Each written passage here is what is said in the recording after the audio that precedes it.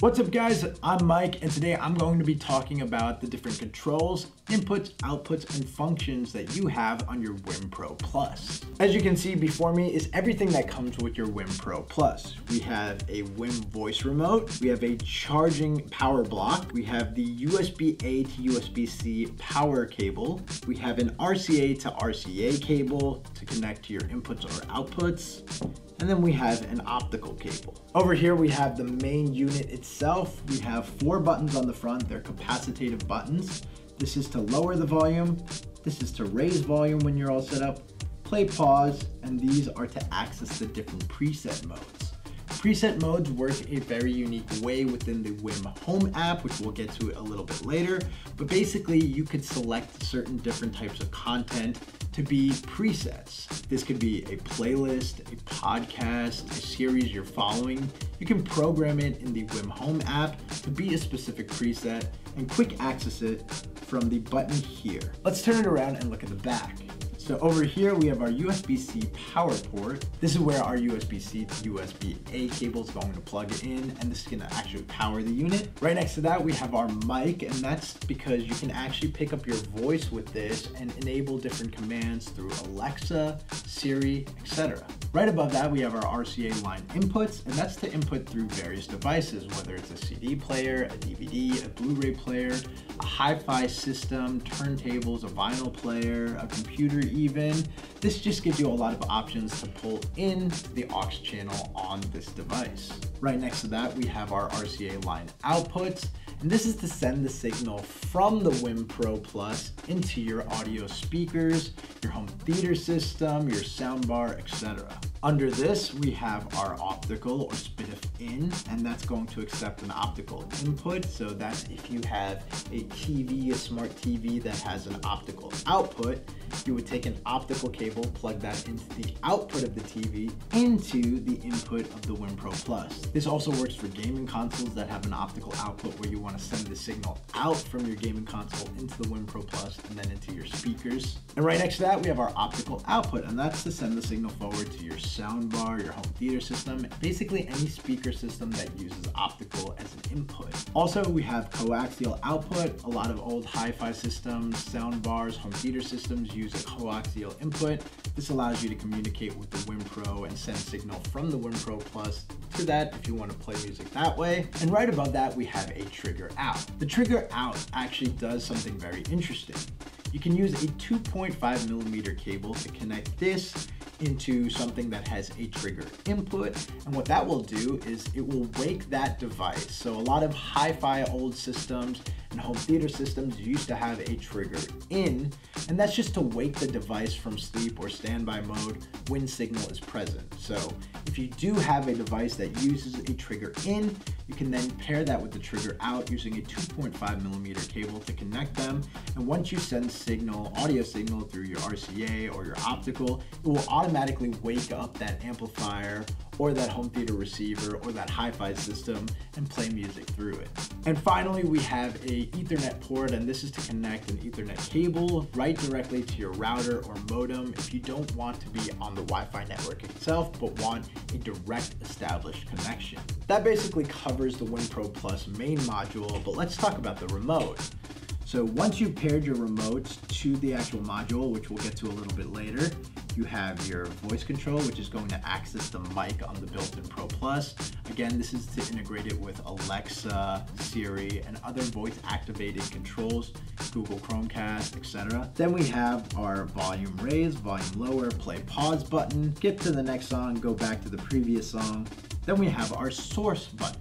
The source button allows you to select between the different sources that you're inputting into the WiiM Pro Plus, which include Bluetooth, RCA aux, or optical. This is a mute button, and then these 4 buttons here are for your custom presets, which again, I mentioned before, presets are very unique on the WiiM Pro Plus. You can set multiple different things to be a preset, like a podcast, your favorite playlist, a specific song, and then you can access them all directly from these 4 buttons. So say you have a party playlist that you love.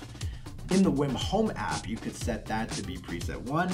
Now, every time you just pick up your controller, you want to hear that party playlist, you just press preset 1, it'll start playing that playlist.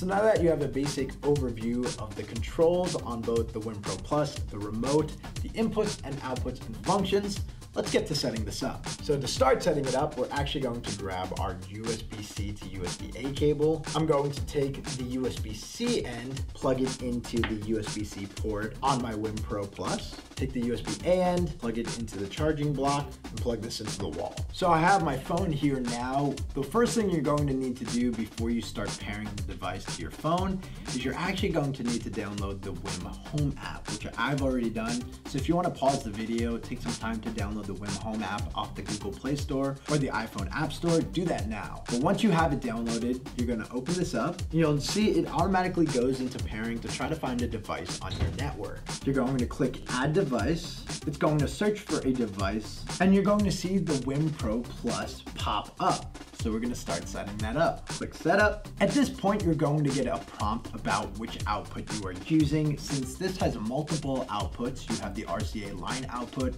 the optical output, and the coaxial output.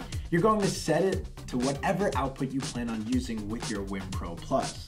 In this case, I'm going to set up the WiiM Pro Plus with a soundbar, which uses optical, so I'm going to set it to the optical output. So now it's going to connect my WiiM Pro Plus to the network I'm on, which is AS Guest Wi-Fi. At this point, it might prompt you to set it up on your own network, in which you'll have to set up the network and password for your Wi-Fi. You can see it's successfully connected to my Wi-Fi network, but again, if yours fails the first time, you might just have to re-enter your Wi-Fi and your password for the device so it can automatically put this on your Wi-Fi network. Hit next, and now it wants me to connect my WiiM voice remote to this device. So first you'll need 2 AAA batteries. I already put those in.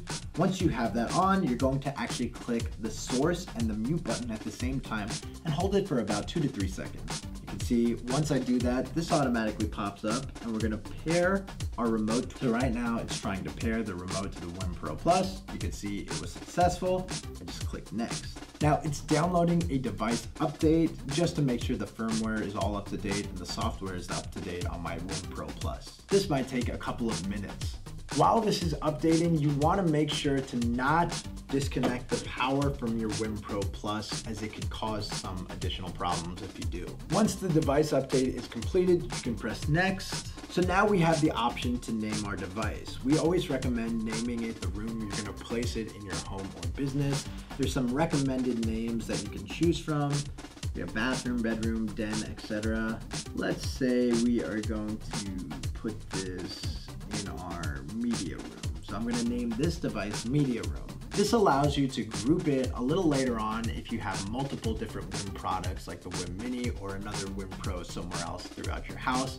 You can name those to different names, and then you can see it all through your app which one you're controlling or which groups you're controlling. So this one's going to be called Media Room. I'm going to hit next. Now that's going to prompt us to do an auto latency calibration, which we always recommend just so there's no lag between when you play music off of your phone and when it registers on the device. But in order to do that, I'm going to have to set it up to a speaker. So now I'm going to start setting it up with my soundbar. First, I can press calibration, and it's going to say connect it to one of the outputs. So I'm going to grab a soundbar, and I'll be right back. So I have the Rockville 1 bar here. It's a great sounding soundbar. I have my optical cable, which was included with the WiiM Pro Plus, and I'm going to take these plastic tips off either end. And now I'm going to plug one end into the SPDIF out, or the optical out, on the back of the WiiM Pro Plus. So take this end, plug it into the SPDIF out, or the optical out. And the other end, I'm going to plug into the optical in, or the SPDIF in.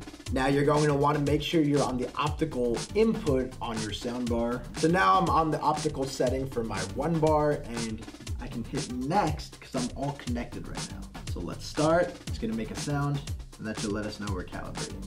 It's going to calibrate, and now we're finished. Now the WiiM Pro Plus is such a high quality product. It actually has one of the best DACs that you can get for your home audio systems built into it. It allows you to stream back at 24-bit, which is a really high and well-defined bit rate. So you're going to want to set that up. So I'm going to actually set it to 48 kilohertz and 24 bits so we get the most optimal sound. It's actually playing music right now, just to let you know that that bit rate change was successful. So you can press OK. And And now we're on to our final step almost, where we're basically giving it the permissions to work with all the other different types of technology we have in our home or business. You can enable it for Chromecast if you want to cast audio that way. You can enable it with Alexa. If you use an Alexa account, you'll basically select that and then sign into your Alexa account. And then you can enable it to work with your Apple Home app on your iPhone or tablet, iPad, whatever it might be. This allows you to basically integrate all the different ecosystems that you have for, say, Apple, and run that off your Home app. Or for Amazon, it would be the Alexa app. So it basically just gives you that full integration with those other devices. Maybe you have a HomePod, maybe you have an Echo or another Alexa product. This is what you're going to want to enable if you want to use it with those different products. So we'll enable it for everything basically. Enable it for Alexa as well. You're just going to have to sign into your Amazon account, and then you can also add it to your Apple Home. But I'll press done for now. So it's going to give you that little notice that says your WiiM Pro Plus is up to date, which is good because we did the update. Press OK. And now you're basically into the main screen of the WiiM Home app. This is basically your control center for all of the now Wi-Fi music throughout your home or business. You can see if I press browse at the bottom left here, it's going to give me a bunch of different ways I can play music from my WiiM Pro to my audio speakers. You have Amazon Music, BBC Radio, Com Radio, Deezer, Napster, basically all of the big streaming services, Pandora, Spotify. I personally use Spotify, so I'm going to use Spotify. Now what you do is click Spotify. You're going to open Spotify at the bottom, and now you're going to go to somewhere where you might play music. I'm going to go to this artist. I'm just going to find a random song. I'm going to press this. Right now it's playing through my phone, so you actually have to go to the device. And remember, we named this WiiM Pro Plus Media Room, so you have to click Media Room. And now it's going to start playing through the speaker. You can hear it? Sounds great. The cool thing is now you can go back to your WiiM Home app, and you can see that it's playing through Spotify on the main screen of your WiiM Home app. And you can adjust the volume. I can lower it all the way. I can raise it up. I can set it here. And that's all from my phone. But you can also control all of this off of the WiiM Pro Plus itself. So I can pause it. Instantly it pauses. I can play it again. Then I can even raise the volume. See, it's adjusting it. Lower the volume. And if I had a preset, I could press preset and it would actually go to whatever that content I had queued up in that preset would be. One thing you're gonna wanna make sure is to check the PCM settings on your TV. You wanna make sure that you have it outputting through PCM and Optical. Otherwise, you might not get sound through your whole system. So that's already two ways you can control content, from your phone directly or from the capacitive buttons on the device itself, but you can also control content through the remote that we already set up. So I can press play. You see it starts playing the content we already had queued up. I can raise or lower the volume. And you see when I lower it on the remote, it's actually also lowering it in the app as well as through my soundbar. So this is just a complete closed system, which is really cool. I can pause music. I can skip to the next song. I can go back. I can mute it directly off of the remote, and then you can select through different sources. So right now I'm playing all through my Wi-Fi network. I could have another device connected through Bluetooth, switch to that source, play that through my soundbar. I could have a device hooked up through the line inputs, play through that. That's all from the source button. And then we have the preset buttons, which I briefly went over when I was talking about what you can select as presets, but I'll show you more in depth now. So I could go to Spotify, which is just the app I use. You can do this on any app. I can go to a playlist that I have. So I have this playlist here, right? I can start playing content through this playlist. I'm just gonna pause it. Then if you click on this and then click these three buttons here, you'll see it pops up this menu. So I can go to preset and I can set it to any preset. So this playlist that I have that I made on Spotify, I can now set to one of these 4 preset buttons.